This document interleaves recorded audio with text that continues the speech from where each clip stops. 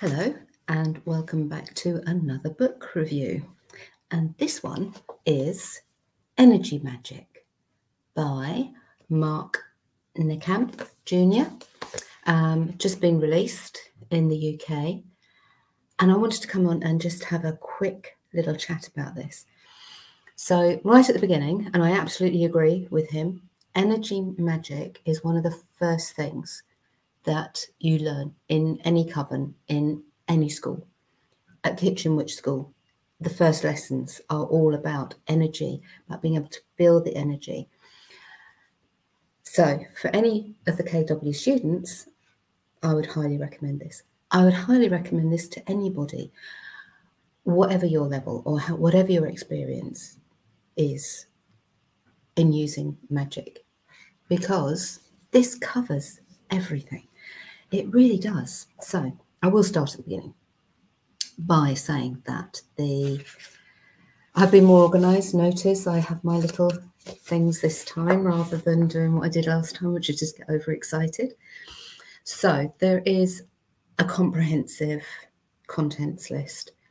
The book itself is divided into 3 sections. So your first section is all about basic energy work. And in the introduction, the author does suggest that whatever your experience, start from the beginning and work through, unless you are really, really confident, in which case then go on to level 2 and level 3, or part 2 and part 3. Part 2 and part 3, sorry.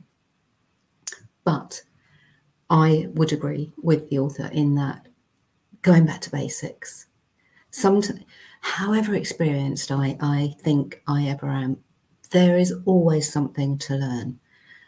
And for me, going back to basics every now and again actually rekindles that fire, that energy, that oomph to my practice. So I really enjoyed this. So he goes through grounding and centering. He goes through feeling auras. He also goes into meditation and trance states. The use of sigils. So this is quite interesting because one of the other books that I got recently was about sigils.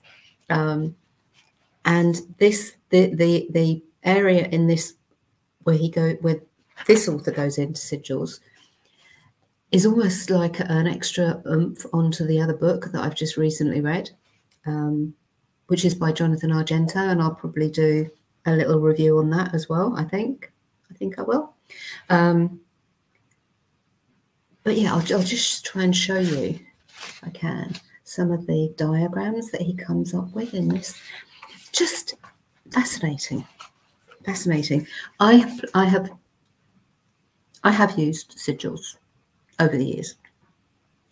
I don't think I've ever really got a grip to them until I read Jonathan's book and then this one. So anyway, I'll carry on reviewing this book. And then he goes, so this is all still part 1, by the way. This is all still the basics, sacred and ceremonial space, and how to work energy for those. The whole premise of this book is to manipulate energy without the use of anything else. No tools, no wand, no special clothing, nothing. It is literally all about the fact that as a magical practitioner, you have it within your power. If you can actually feel the energy, we're all connected. Energy is everywhere. Everything is energy, whether it's a rock, a stone, the air, a tree, a plant, a building, asphalt, whatever. It's all energy based. So if we can tap into that energy, we can do magic. We don't need anything else other than ourselves and our ability to feel the energy. So yeah, that's part 1. Part 2 is the advanced energy work. So it's about healing, cord cutting, which was fascinating. Protection magic, again, really interesting going through. It's like I said, it's all the things that I think I've known and I've done, but I've moved through. So this brought me back. It grounded me back into using energy, feeling the energy, and manipulating, if necessary, to get what I want. In a nice way, obviously. Trance journeying is in this, evocation and invocation, and then spell work and ritual. So that's the advanced section of this. Then the third section is the Energy Magick Grimoire. So I'm just going to slip back to this one because this is really... So at the top of each part, you get a little summary of what's in there. So balance, defense, healing, love, miscellaneous, offense, prosperity, protection, self-empowerment, shadow work, and spiritual evolution. And all of it is absolutely brilliant.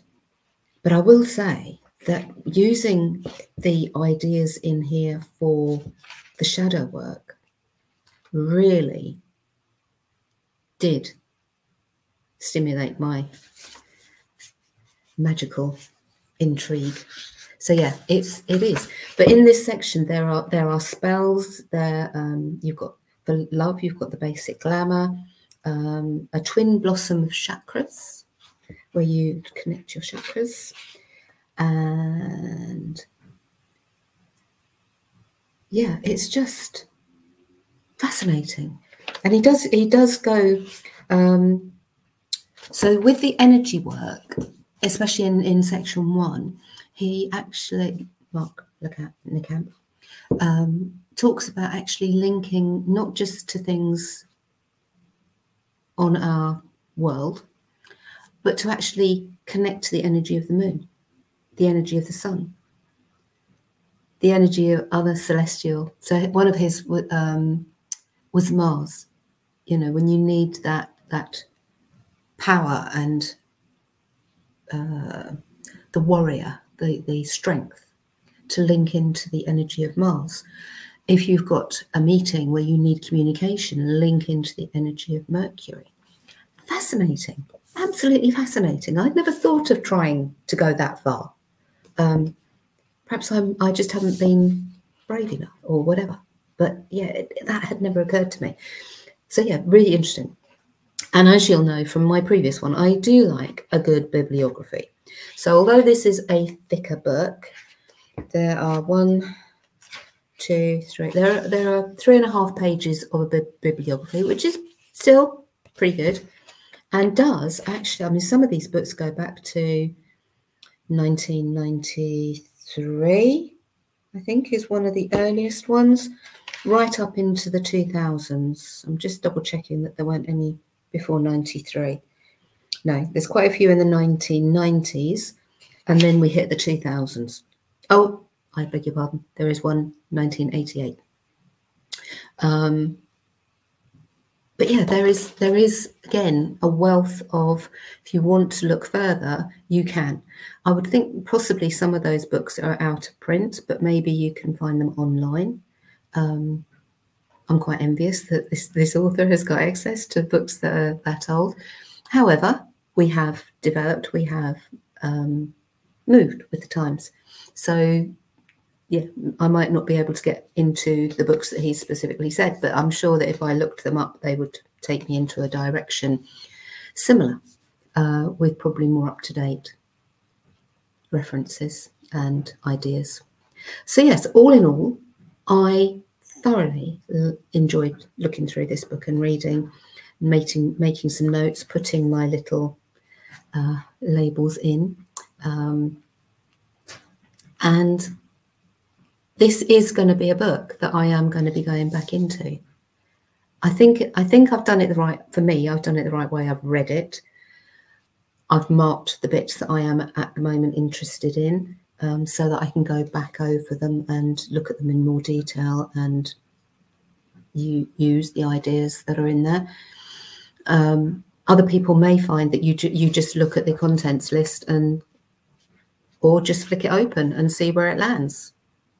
And that's interesting because that landed on all the zodiac signs, because that's the other thing. That's one of the other energy links linking into the energy of the zodiac sign, current zodiac sign. Anyway, I hope that has been a useful waffle. There is going to be a blog about this, but it is available on Amazon and all good booksellers. It is from Moon Books, so you can obviously purchase it straight from Moon Books. It's also on Kindle. Yeah, really very, very interesting. Recommend this to all levels of practitioner, however experienced or inexperienced you are. So yeah, see you next time.